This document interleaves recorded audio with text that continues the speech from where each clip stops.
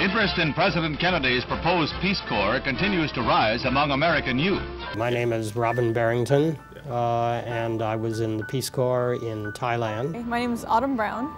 I was in Cameroon. My name is Travis Weldon. I served in Guinea. I'm Emily Armitage. I served in Bulgaria. My name is Robert Stevens. I served in the Kingdom of Tonga. Kay Crawford. I served in Sierra Leone, West Africa. My name is Patrick Case. I served in Zambia. My name is Wendy.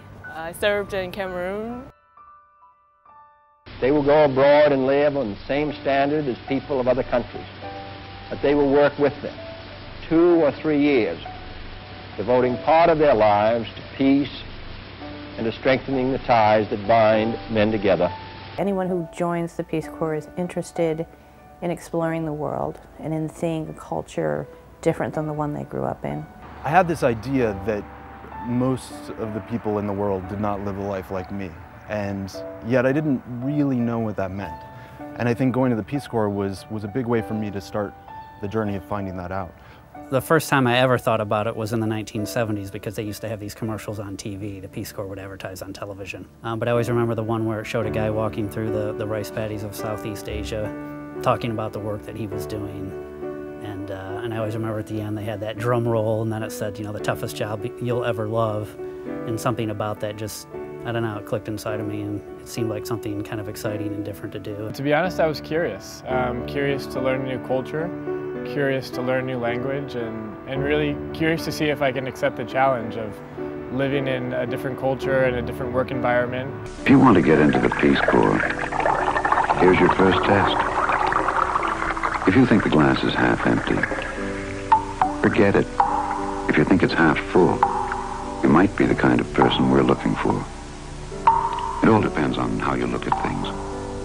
It's definitely the best kind of grassroots development experience that you can get. And once you get used to it, it's an incredible experience and something that you would never be able to have otherwise. If you want to make something happen in the country where you're serving, you have to take the initiative, go out and get things started. And I think that's the great gift of the Peace Corps service, is that you really, it kind of brings you out of your shell. Take your sense of humor, because you're really going to need it. You're about to embark on an amazing journey in which I think you will really get to know yourself in ways that you never realized possible. People of this country are anxious to see a world in peace. Young people in this country are anxious to hold out their hands to people in other worlds. They will learn as much as they will teach. It's very important that Peace Corps volunteers continue to go, move to these places, learn about these cultures, learn their languages, learn their customs, learn everything about them, learn about their food, and bring that home and talk about it. There are very few organizations that send people kind of to the village level development like the Peace Corps does. What it's really done more of is create a core of young Americans who know more about the world. Really gives you just a much better understanding of how the world works and how our own country works as well. It was a really amazing experience. I can't stress that enough, and really, truly life-defining. You know, a day doesn't go by that I don't think about or talk about my Peace Corps experience with somebody. It is a genuine effort by the people of the United States, particularly those who are young, to play their part in working for peace, in improving the lives of all mankind.